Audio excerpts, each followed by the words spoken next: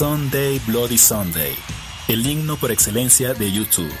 Es el tema de apertura del tercer álbum de 1983, War, inspirado en los eventos trágicos de 1972 en Irlanda del Norte, en la época en que empeoraba el conflicto entre católicos y protestantes y se recrudecía la lucha entre el gobierno británico y los grupos separatistas paramilitares.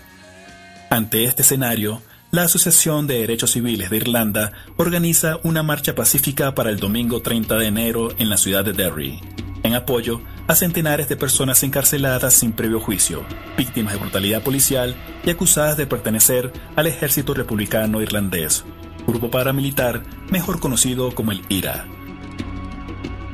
La jornada se llevó a cabo de manera pacífica con la asistencia de más de 15.000 personas, hasta que un pequeño grupo se separa de la concentración principal y se desvía de la ruta autorizada para llegar hasta las barricadas de la famosa esquina Free Derry Corner. Acto seguido, comienzan los enfrentamientos, y varios minutos después salen las tropas británicas abriendo fuego contra los manifestantes. El resultado fue una masacre que cobró las vidas de varias personas, en su mayoría jóvenes entre 15 y 20 años de edad.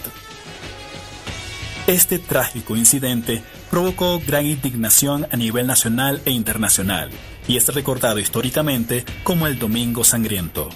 No obstante, 3 meses después del incidente, las investigaciones dieron como resultado que los manifestantes fueron ejecutados a pesar de estar desarmados.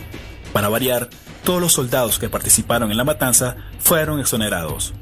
Todo esto trajo como consecuencia el recrudecimiento del conflicto norirlandés durante el resto del siglo XX, con un gran número de muertes resultante de la lucha armada y el terrorismo.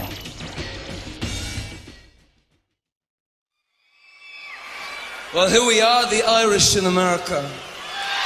The Irish have been coming to America for years, going back to the Great Famine when the Irish were on the run from starvation and a British government that couldn't care less.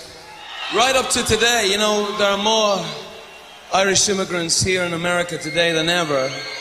A lot of them are just running from high unemployment. Some run from the troubles in Northern Ireland, from the hatred of the H-blocks and torture. Others from wild acts of terrorism. En 1982, al conmemorarse el 10º aniversario del Domingo Sangriento, el guitarrista Dave Evans, mejor conocido como The Age, escribe una canción inspirada en aquellos acontecimientos.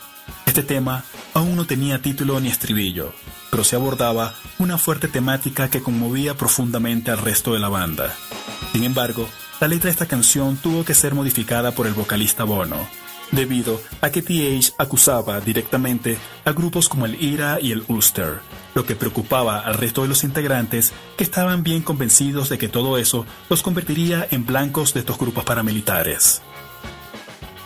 Estructuralmente, la canción se destaca por una entrada imponente de Larry Mullen Jr., con un ritmo de batería militar que progresivamente se irá acompañando del dramático arpegio de The Age en la guitarra, que luego se convertirá en ráfagas de riff simulando el sonido de ametralladoras. Para el momento del lanzamiento del álbum War, Sunday Bloody Sunday se convierte automáticamente en un éxito, y YouTube logra por primera vez grandes ventas en Estados Unidos y el resto de Europa.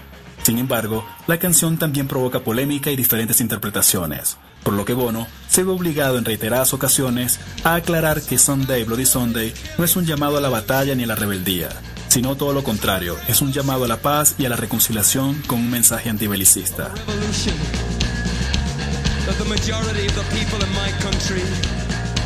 Sunday Bloody Sunday desde entonces se convierte en la bandera blanca emblemática de YouTube, convirtiéndose a su vez en una de las mejores canciones de protesta de toda la historia. Si te gustó, dale like y suscríbete para que no te pierdas una nueva consulta al Dr. Melómano. Hasta la próxima.